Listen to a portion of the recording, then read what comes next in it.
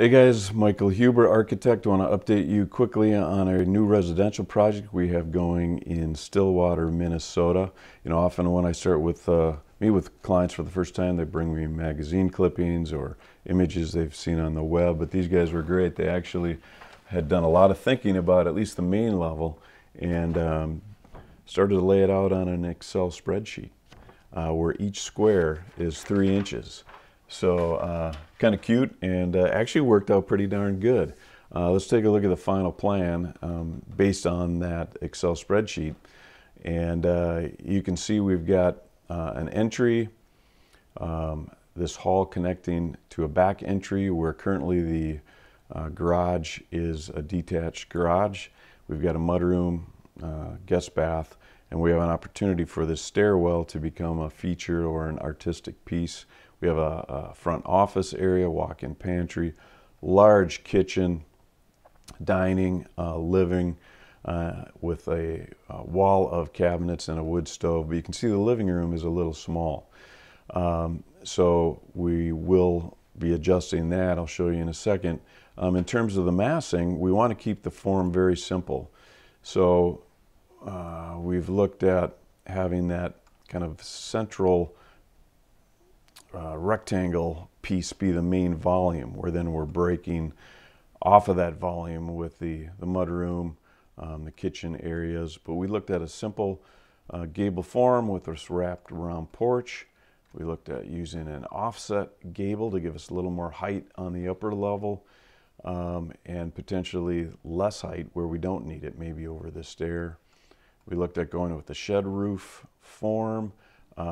This will have to follow some historical vernacular aspects of Stillwater, so not quite sure if that will make it, or this volume. They did really like a home I designed where I had this arch roof form. So just again, playing around, looking at flat roof, looking at trellis forms.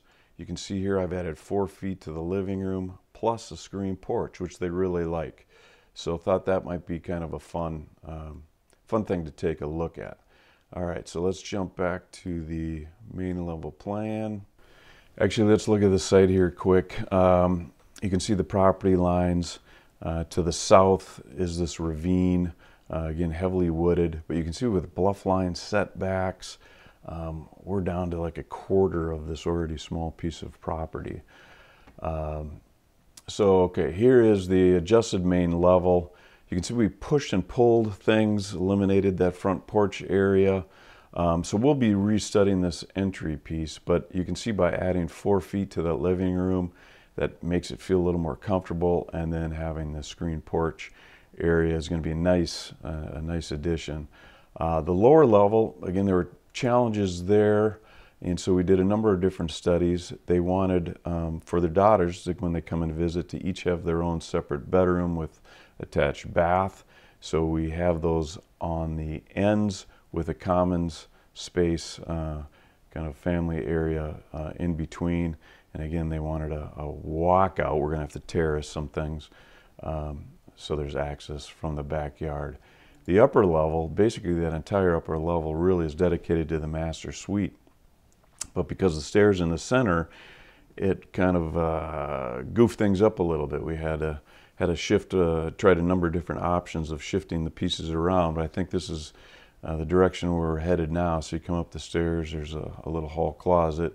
But then we've got the master bed area proper, large walk-in closet behind, the master bath, and then this away room space. Currently they want a little laundry area, but it could be an office, could be a workout space, maybe down the road if they sell it and someone has an infant, could be a crib room off the upper level.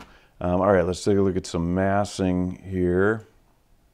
So this is currently where we're at massing wise. You can see we ended up going with the offset gable form for the moment. The garage in the back, you can see how tight that is to the home. So that's why we may end up looking at attaching it, even though we did kind of like it as a detached garage to help break up the home itself. Let me jump to a clean model here. All right, so you can see the entry porch, again, bath, mudroom area, the office. There's a way room on the upper level. Here's the kitchen bump. We have bedroom on the lower level with the family area and the access. And then we have the living room and the screen porch. So I think it's starting to look pretty good. Again, we're keeping the form simple, but we're playing with textures and colors to help animate and break up the form. So in any event, I will keep you posted as we move forward. I'll be looking at the interior next. What does that stair look like, that wall of cabinets? We'll keep refining the plan, putting it into CAD now to make it even more real. So anyway, we'll keep you posted. So thanks for watching.